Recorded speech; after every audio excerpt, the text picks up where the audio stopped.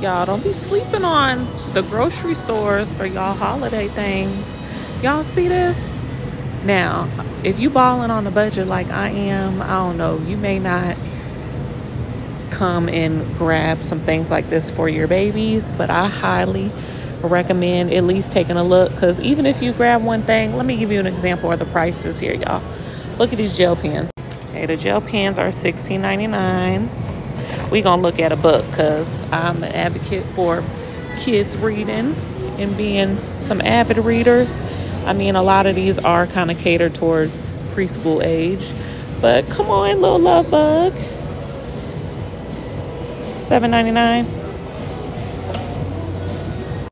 And they do have some that are catered towards the older kiddos. Hi. I was admiring your headscarf back there. Oh, were you? You did it so cute.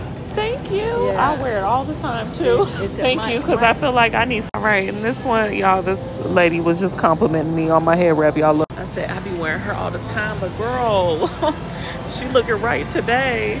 All right, this my 9-year-old might read this. Also, this is something like that, you know, the older kid might like. $10.95. They like to color.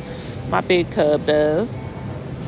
Oh, y'all, they also do have some Valentine cards for the kids' Valentine's party. Let's see how much it is for the Star Wars.